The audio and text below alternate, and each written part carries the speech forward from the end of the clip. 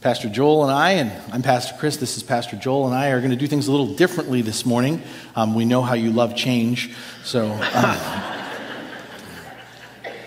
was that funny? That was funny? Oh. We decided to preach a little differently. Basically, what we've kind of called this is a sermon in 3 questions. And what we've done is Pastor Joel and I have briefly met and talked about this passage, just to give some initial thoughts, and then kind of stepped away and said, rather than come in with a prepared sermon, let's focus on these 3 questions and dialogue back and forth. Now, this was our idea. We don't know if it was a good idea. Right. In other words, we're making this up as we go along. Right. So, well, not entirely. That should go well. But we don't know what's going to happen. We may argue with each other. I promise I won't slap Pastor Joel. What if I insult your wife? Would you? Just keep my wife's name out of your mouth. Whoa. Wow. You went there. I followed. Yeah, I'm just saying. This is already a bad it's already idea. a train wreck. That's It's right. already falling apart right here. So we actually have a time or two, because some of you might go, wait a second, you don't know where you're going? These are 2 preachers. You could go for like hours. You're going to get an appetite, right? No, Yes. just kidding. We have a timer, so for each question, we're going to be about 10 minutes. It really would have been better if you were waving like a palm branch rather than like a lighter. So we're going to go for each question about 10 minutes, and then when we get the warning, we'll take like a minute to wrap it up and move on. And like I said, we'll see how this goes. So any comments you have that are negative, please send to Radiant.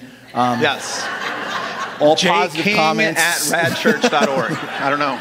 Still an active email address. It still is. That's true, by the way. Well played. So the first question I will ask you, Joel, that we both kind of talked about is, from what we heard Pastor Marv read, the passage we hear every Palm Sunday, what's your biggest question that you have about this passage? Oh, I've got many. Really, it's a question that I do every time I really study Scripture.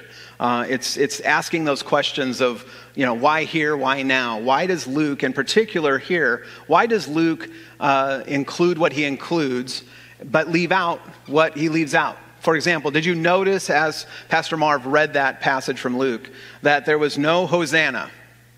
Did you notice that? There's no Hosanna mentioned, and there was no palms mentioned.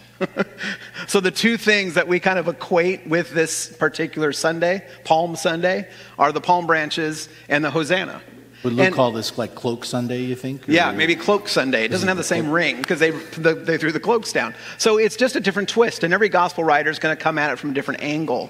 And I think that does influence, again, what we see in the passage and the message that Luke is trying to convey to his audience. Why does he not include these elements? Are they not important to the text? Are they... have they already been covered with the other gospel writers, perhaps, and so he doesn't feel a need to even address them? Certainly, he conveys the main idea, but he leaves some of those things out. And I think, again, that's an important question to get at as we try to interpret what the meaning of this passage is. So that's kind of the question I'm coming at. Is just like, what's Luke's intent here? What's he trying to convey? What's the message and the theme and the idea behind what he includes and what he doesn't include?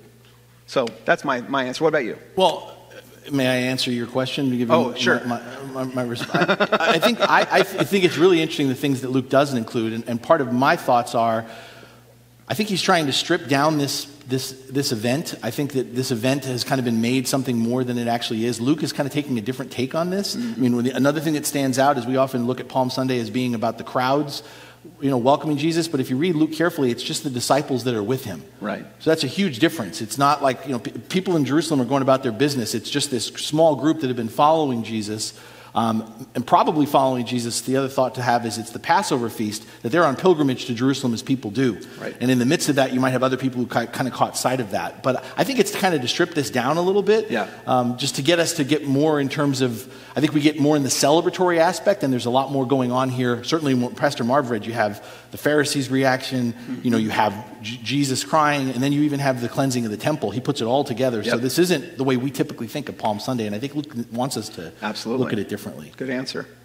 You took away everything I was going to say in the next question. Did I really? Jeez. Well, my question that when I read this passage is, I was really drawn this time to the statement that Jesus makes as he's weeping, which is, if you knew the things that made for peace. The question for me is, what are the things that make for peace?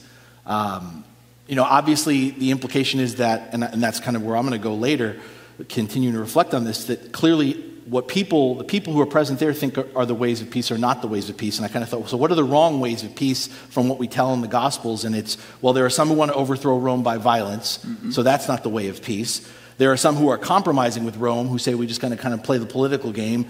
That's not the way of peace. And then, there's those, obviously the Pharisees are present here, who want to tighten up and better regulate the law. And even Jesus is saying that's not the way for peace either. And so then, thinking about that, I'm like, okay, well, what's the right answer for peace? And it's kind of what we're going to see. Today's the start of a journey. It's the start of Holy Week. And so the answer to the question of what is the way of peace is loving sacrifice. Jesus is going to sacrifice himself in love and in service to his country, if you will, to the nation of Israel. And the way of peace is this idea of submission to God for the sake of those in need. He's going to do this to those who are turning on him. He's not going to do it to a sympathetic or empathetic crowd of people. And then, the other thing that just occurred to me thinking about the way Holy Week goes of what are the ways of peace, and this one was probably the most controversial for me, was that Jesus is living according to the spirit of the law. And probably one of the big spirits of the law that keeps coming back in the 3 years Jesus has been ministering is the Sabbath. And this idea that Jesus is going to rest in order to work rather than work in order to rest. Because if you think about it, and I'm still chewing on this, Jesus doesn't we talk about the work of the cross, but Jesus doesn't do anything from the moment of Maundy, Thursday on. He basically submits himself and allows things to happen to him. So in many ways, he rests, if you will, in God's will. He rests in that from the prayer of Gethsemane, and then out of that, he is later resurrected, and then that's where the work happens. And that's how the Sabbath is supposed to be, right? We don't work in order to rest, we rest in order to work. Yep. And Jesus is going to kind of model that as the way that we experience peace rather than chaos in our lives. What do you think? I'm an internal processor, by the way, so... No. No, I like that theme of peace because you see that throughout the passage. Even this whole idea, and we don't really have the time, because that's another question I have of the passage, like, why does he spend so much time on the procurement of the donkey? Right? But just that symbol of the donkey is a symbol of peace. It's not a symbol of war. Jesus doesn't come in as a conquering king into Jerusalem. He comes sort of as a reigning king, actually, sitting enthroned in a time of peace. And so he obviously comes to bring peace, but it's interesting that the way that peace comes is through the cross. And so it's that element for us that I think it's hard for us to grasp, that again, when we think of peace, it's to placate, as you mentioned, or it's to resist. It's and truly what Jesus is talking about is that peace that passes all understanding. It's the peace that only comes from knowing God, and it really begins with it's the peace of God. So, when I think about that Hebrew word, that shalom, that what that means, it's that wholeness. It's not just peace of saying there's no conflict. It's the peace of saying everything is as it should be. And oftentimes, again, when we look at our world, we know that things are not the way they should be. It's not just that there's war, because that's a sign of a lack of peace. That's an obvious one. But even in our own conflict in relationships, in our own turmoil, our own anxiety, depression, and think about what a lot of people went through during COVID these last couple of years. It's a sign of again, just there is no peace because it's a lack of wholeness, or a lack of just that internal shalom that Jesus has come to bring, that begins with having peace with God first. Because if we don't have peace with God, we can't have peace with one another. So, part of what I see in this passage, and we'll get into a little bit more later, is that idea of what he has come to bring.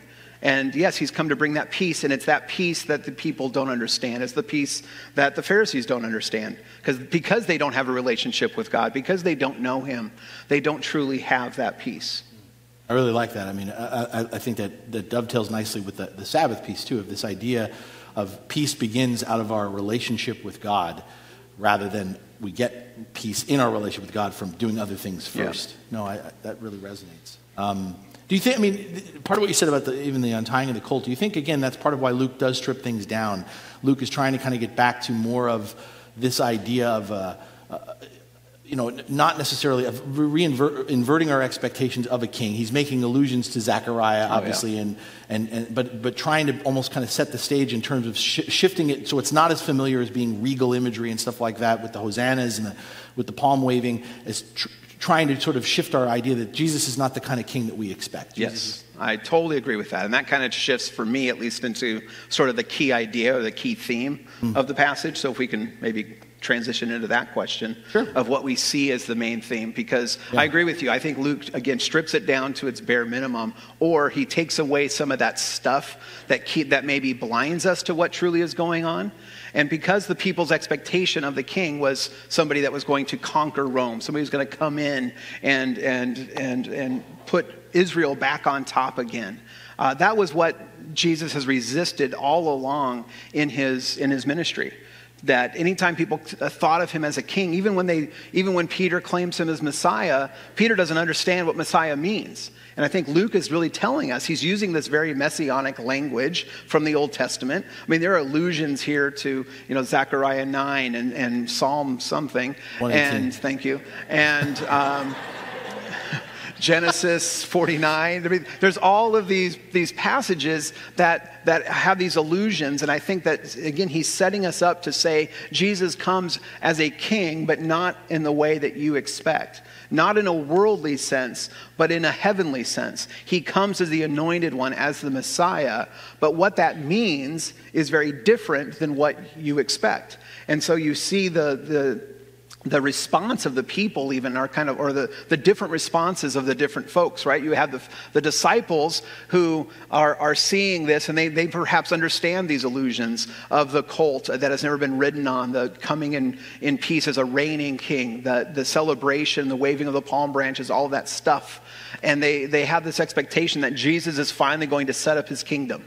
And so they're celebrating that. They're praising that. On the timing of it, that it's Passover. So exactly. This is the moment. Yeah. This is the moment. And so that's why they're praising. And then you have the Pharisees here called out saying, hey, tell these guys to knock it off. You're stirring up, for a lot of reasons. You're stirring up trouble. This could go bad for us. Rome is not going to be pleased if, they start talking about a king. That's going to cause problems for the Jews with Rome. And then the people who are not mentioned in Luke, but in other passages, they seem to be very fickle. They kind of go along for the ride, right? Like right now on Sunday, they're joining in the celebration. They're joining in the hosannas, the palm branches, the whole thing. They're excited because I think they're starting, hey, maybe we have an opportunity here, to finally be in charge. And yet by Friday, they're the ones turning on Jesus.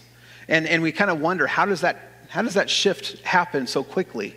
And I think it's because they're really not rooted in anything. They're kind of rooted in their own expectation, or they kind of go along with the crowd. It's nothing personal for them. They don't really have that relationship. But it's within that Jesus, I think, brings us what's truly happening here. And that's part of what I focused on, is that, I see Jesus in this and looking at his response. Like if we look at the disciples, they're praising God. They're singing in a loud voice. They have high expectations. If you look at the Pharisees, they're angry. Jesus is just sad. And it's something we don't think about. And one commentator called it the atriumphal entry, right? That there's nothing really triumphal for him, that he allows it. But if you look at everything that Jesus does here, again, the inclusion of the weeping over Jerusalem and the cleansing of the temple, these are elements that really tell us how Jesus is feeling on this day. And when we look at how Jesus is responding, it's not anger. Oftentimes we equate the cleansing of the temple with anger. I see it more as sadness. That as Jesus, and if you've ever been to Israel, I know, Pastor Chris, you've led trips before. Is there still room on your trip coming up? We can maybe advertise and fill a few spots. Okay, next time.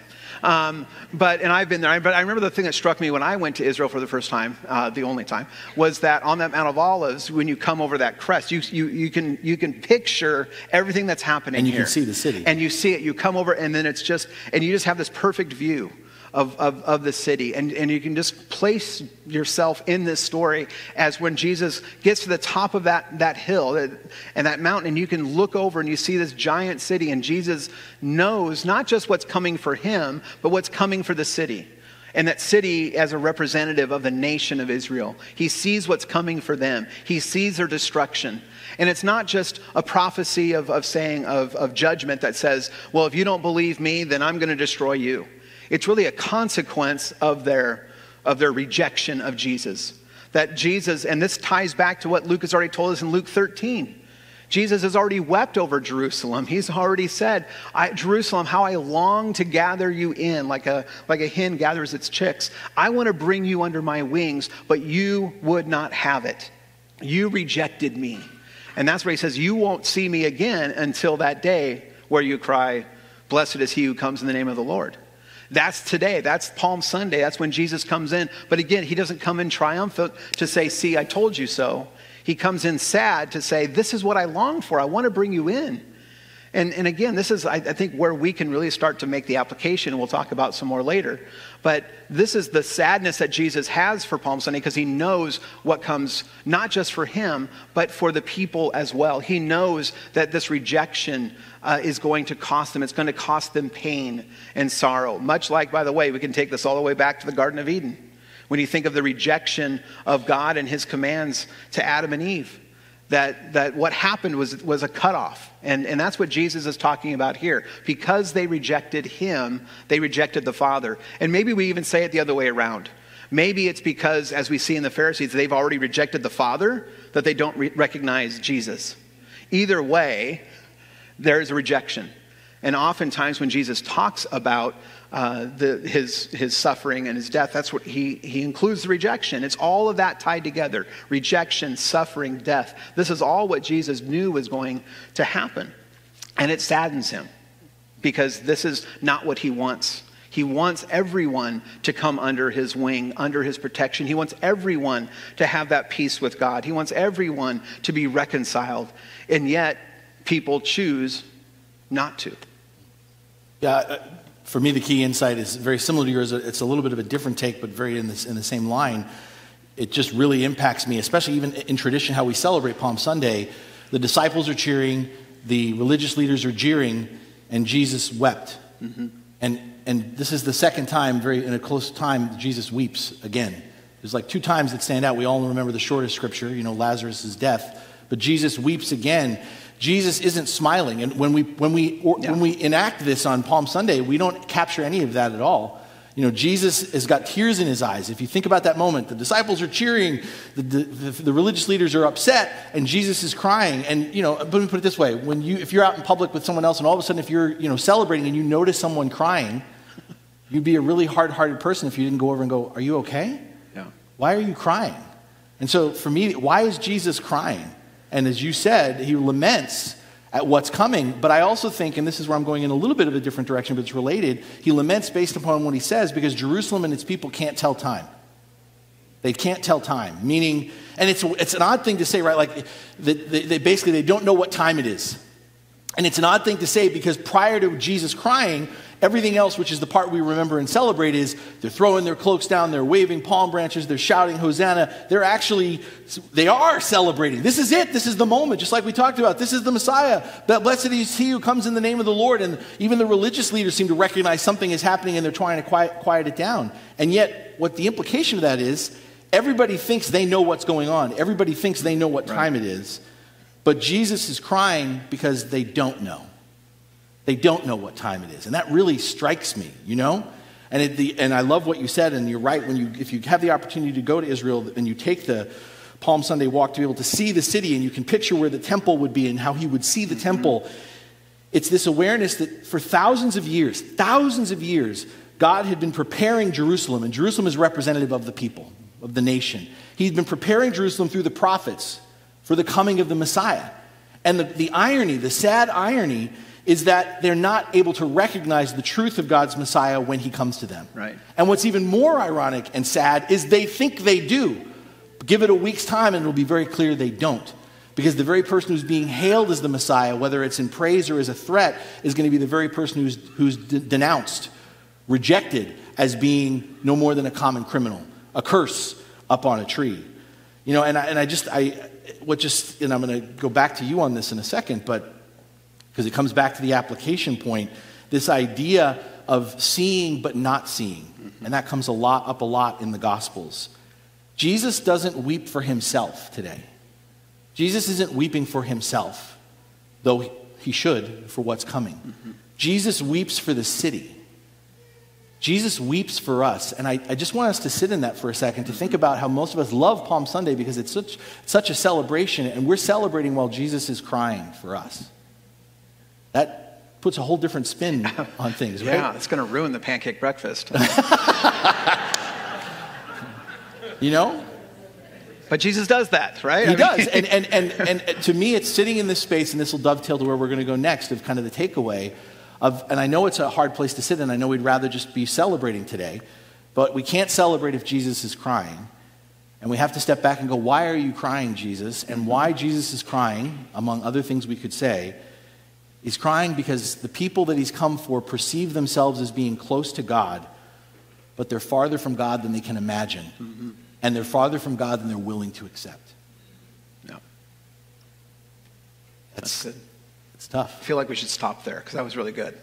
But we're not going to. We're not going to.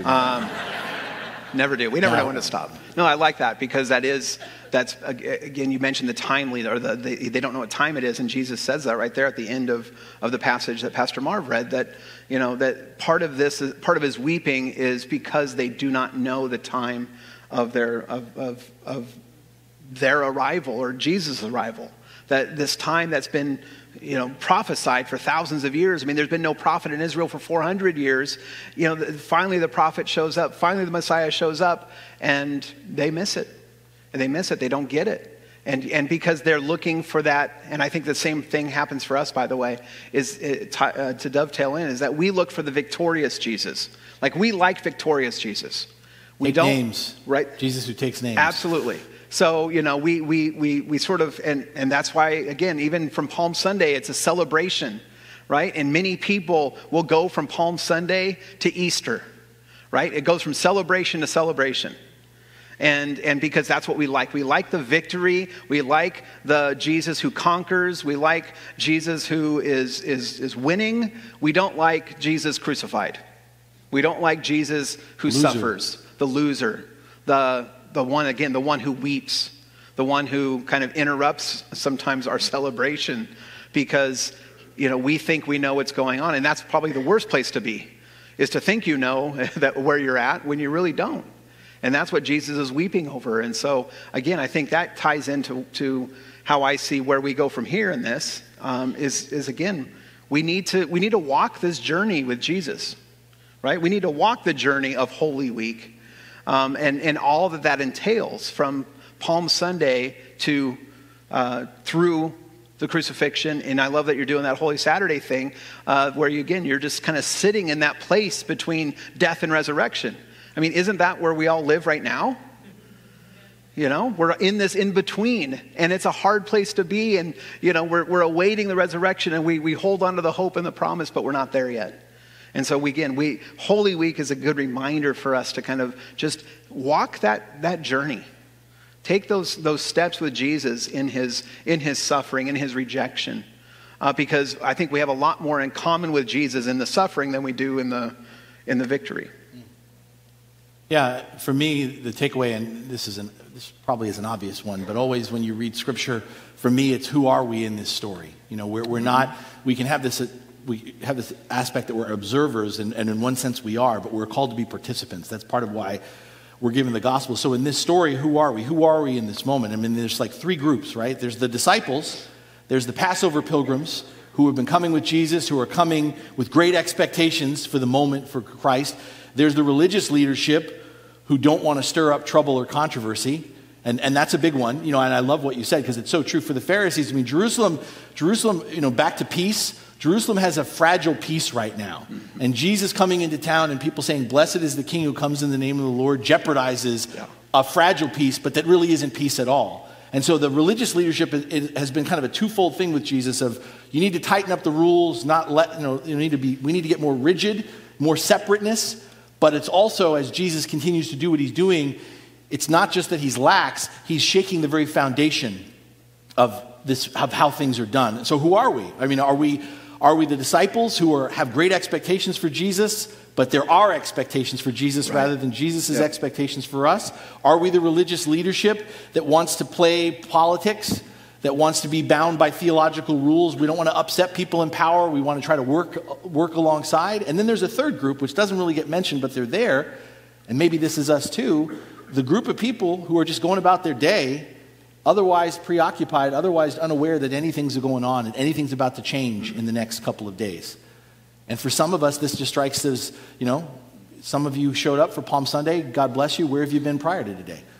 I mean, just putting it on it in the sense of we show up for the moment, you're right. But we've been busy. And that's, pastors, we hear that all the time. We're worshiping to go, I'm busy. So is everybody. In essence, what you're really saying is you're too busy to be here. And here isn't necessarily just us. Here is busy worshiping, sitting at the feet of Christ. And that's a group on Palm Sunday. I mean, we don't think about it. There's a group of people who in the midst of everything we're talking about would have no idea what we're talking about because as far as they're concerned, nothing's happening. Right. And it's that who are we in this story? Who do we identify with? I was thinking about that even though I was driving in and I passed the flea market over at Golden West. Yeah. And it's like the parking lot is full. I mean, you can't even get in there at like 8 o'clock or 8:30. And I'm kind of laughing because I think, I hear that a lot too. It's like there's a lot going on. And I understand. It's not to shame anyone. I understand that with, the overscheduling of our kids and just the busyness that has been thrust upon us. But it's that same idea that there's a whole group of people that just have no clue what's happening. But that ties into what our job is too, right? Yeah. I mean, that we're carrying on. We talked about this in our church last week about seeking and saving the lost. That was Jesus' mission. That's why he came. And this is what saddens him because he came to seek and save the lost and the lost just rejected him. They just said, I'm not lost. And that's part of what I see too when you see just what is going around us in culture that, again, they're completely oblivious or apathetic. And so the challenge for us, again, is to bring that message of peace to them that, here God wants to reconcile with them. God wants to, have this relationship, and yet they're unwilling. And I think instead of being angry about it, it makes us, and we should weep over that too. We weep over the lostness of the people who are oblivious or, again, apathetic to what Jesus brings. Well, and an interesting thought when you were saying that is, I wonder sometimes if that third group of people who are busy or otherwise unaware, part of what feeds that beyond the things that you said that are spot on, is the other two groups, when they look for a second at the other two groups, either those who say they follow Jesus or those who have concerns about Jesus, they're arguing with each other all the time. Mm-hmm. It's like, so why do I want to be a part of that? Right. And that's the interesting thing. It also just strikes me when we talk about those first two groups. Those who are cheering for Jesus and those who are jeering Jesus actually have something in common. And what they have in common, and this gets back to Jesus crying, is they both are trying to fit Jesus into their expectations. Mm-hmm. Right. And that's an interesting thing to think about. Yeah. They would think they're opposed to each other, but in fact, they're united in that they both are guilty of trying to make Jesus fit into what they expect. Yeah. Right?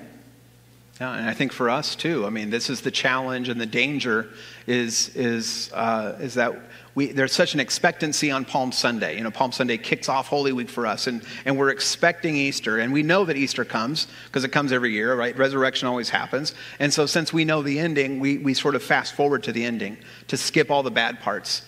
And yet Jesus reminds us, the challenge again of both of these groups of people, even going all the way back to his temptation in the wilderness, is that we can't have the kingdom without the cross, right? You need the cross. The journey is through the cross and only through the cross. And so some of this, again, it's the disciples, I think, are in that place of expecting Jesus to establish a kingdom, establish his throne, but not do it through the cross. And I think we can do the same thing too. Yeah, right? We have this, like you said, it's like we have the danger for us is that we take our picture of Jesus, our expectations of Jesus, and we put them into our mold, our box, instead of saying, wait a minute, we have to be shaped by him. He is not shaped by us. Well, and let me, if I may, that we can be guilty of the same over-familiarity. People had their expectations from thousands of years of the prophets of what the Messiah would be, and there was difference of opinion, but had their expectations. We've got hundreds of years as the church, and we come to Holy Week, and we, as you said, we know this story. We know how it's going to play out. We've participated in how many Palm Sunday, Maundy, Thursday, Good Friday, if we come to those services at all, and Easter Sunday. But the reality is why we do it again every year. Why do we tell the same story that we all know? It's not for the people that don't know. That could be part of the invitation, because people who are coming in at the end of the story are going to be a little bit confused as to what's going on. It's for us as the church that we retell this story. And why do we retell this story? We retell this story because we believe we're reliving it. And what that means is that this week and every Holy Week is not about us doing our due diligence religiously, remembering what Jesus went through for us, following Jesus and saying, oh yeah, that was really lame, and that was tough, that was rough. It's entering into the fact, starting on Palm Sunday, on this path of where we may end up going through this week and having to yet again submit our expectations and have our expectations die with Jesus on the cross. Yep. And come to Sunday and all of a sudden be reborn to new possibilities, to new ways of thinking. And I do think there is some connection. I think you're right. This idea that we like to go from Palm Sunday celebrating, no crying, celebrating all the way to Easter Sunday celebrating, and to ignore or sort of put to the side, I don't know if you really can get there. I think you get a different Jesus if you do that. There's no death without resurrection. We all love resurrection, but you can't get to resurrection unless you die. And Jesus says, not just that he's going to die for us. We all love to repeat that. Jesus died for you. Jesus died for me. Jesus died for us. We can talk about death like that. Amen. Hooray. Hallelujah. Jesus died for us. But Jesus also says, die to yourself. Take up your cross and follow me and die to yourself. We don't have to die the way Jesus died, but we are called to die to ourselves. And this journey is about, if at no other point in the year, our year of life, another year of life, this week, we get on the road and we once again commit in following Jesus to die to ourselves, to die. And part of that death to yourself is dying again to your expectations of God. Who is God supposed to be? Who do I want God to be? How do I expect God to show up in my life? And in dying to that, being reborn, resurrected to what God's expectations are. Not just for you, but for us, for the world. Well said. I'm going to stop there because Drew's waving his magic stick at me. Well, the only thing that I would just say that just struck me too, and part of it that this is I'll tell a funny story that I might get in trouble for. We had Ash Wednesday. We did this Radiant and Grace together. We started on Ash Wednesday. We started this Lenten journey, and now here we are again on Palm Sunday. And the day before, we needed ashes, and Pastor Joel had forgotten to burn up some palm fronds for the ashes. And so he was like making a mental note that he'd have to do that. But, the service was going to come up that night. But what was just funny about that is they were like laying in his office, and he just stepped over them and forgot about them completely. That he needed to burn. It's true. To burn them. But outside of that funny story, if you know this tradition, and I think some of you do, but not all, on Ash Wednesday, the ashes come from the palm fronds of Palm Sunday the previous year. And in light of what we've talked about, I want you to reflect on this, is if those palm fronds, which Jesus doesn't ask for, but the people that day just get out and start waving, if those are iconic or representative of our expectations for Jesus, they get burned, and they become the ashes that mark our heads with the sign of the cross on Ash Wednesday. That's good. It's that, again, a visual way of thinking about how we die to our expectations of God, and those expectations that we've died to start the journey again the following year with the sign of the cross, hopefully reminding us to stop trying to fit Jesus into our box, but instead allow Jesus to actually blow up the box. Blow up the box altogether. Good. We good? I think it was a great ending, yeah. Well, I got to know. I don't know. Pastor Joel may not. Did this work? Was this okay for you guys? I think you were just asking for applause. That's what I thought. I wasn't asking for applause. I didn't tell them to applaud. I mean, they could have done this, or they could have just, that was fine. So if we did this again, you'd show up, you'd come back. Okay. And again, who do you think was better looking up here today? Totally kidding. Do not answer that question. Do not answer that question. Do you want to offer a word of prayer? Yeah, let's pray. Let's pray. Gracious God, we do celebrate on this Palm Sunday what this day truly is about, and that this is the beginning of the end for you, the purpose and the culmination, the climax of your mission here on earth. And we recognize, Lord, that all of the things that we bring, all of our own expectations need to die, that they need to be set aside in order for you to reign, that you are in control in this whole situation, that you knew exactly what was happening, Lord, and again, we need to submit to you and be shaped by you and not the other way around. And so again, we confess our own expectations and baggage that we bring, the things that we put on top of you and your mission here on earth. And we pray, Lord, that you will use this week as a time to reveal to us our own sinfulness and our own need for a Savior. And a Savior and a Lord who will reign over us and reconcile us, Lord, to bring us true peace, the peace that comes from only knowing you. And so again, we thank you on this day. We thank you for the ability to come together and to worship and to learn and to grow and to be shaped by you on this special day. And we give our lives and our week to you. In your name we pray. Amen.